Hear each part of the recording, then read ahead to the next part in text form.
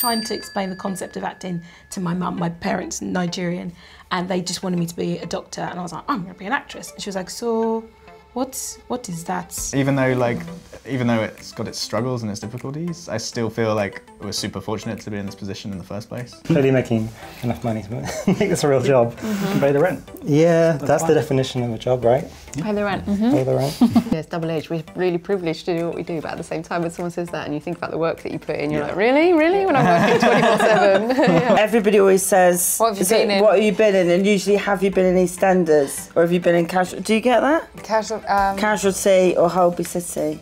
Art is just a hobby. Yeah, a hobby that you get paid for. I mean, that's what I was thinking. Isn't that the best? I mean, isn't that the dream? Yeah. It's implying there's something easy just because something's good, and that's bullshit.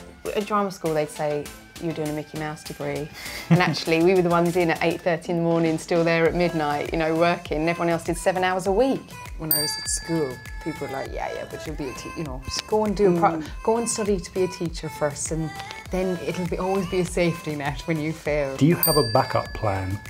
Which I guess is when they're expecting us to fail in the next year or so, and then... Or some kind of super fragile bubble bursts and we're unable to do it. Right. If you say as a young person you want to work in our industry in any way, people just want to shut it down. Anyone, teachers, you know, random people will just shut it down and say, we've got a backup plan. Well, how are you going to do that? What are you going to do? Instead of going, great, off you go, give it a go. I definitely have people being like, oh no, just make some really realistic tanks because that'll get you hired. Like that's real, like proper game art. Make some guns, and I'm just like, don't want to make guns. Like I want to make whimsical, brightly coloured worlds. I'd say follow what you're passionate about, and don't worry about necessarily what specific area of the industry you want to go in at the beginning when you're young. There are definitely days, I think, for any creative which are really difficult where you just think, maybe I should have a backup plan.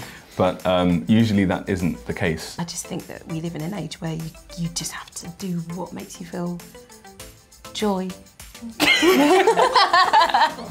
There are times when it is such hard work and you're literally banging your head against a wall, and then there are other times when you do a creative job where you do feel so lucky that that's what you get up and do in the morning, and that's, you know, you get out of bed for that. It's brilliant. It's never not hard work, but it's fun hard work, so it's like, I get what they're saying, but at the same time, don't diminish the amount of work we put in, because it's a really tough job sometimes. If it's a funded film or TV programme or series, those kind of things, everyone else is paid, so yeah, don't do it for free. Yeah.